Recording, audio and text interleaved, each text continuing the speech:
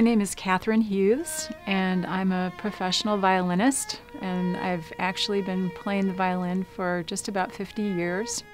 A scoring stage brings together a lot of artistic disciplines. There's architecture, of course. There's the musicianship of the players and singers, and then there's also the technological end in the equipment and in the engineers who are capturing this art.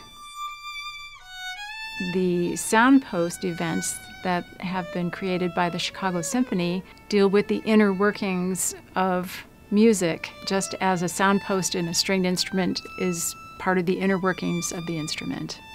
And we're looking forward to seeing you at our Soundpost presentation, Acoustics and Architecture, on February 1st.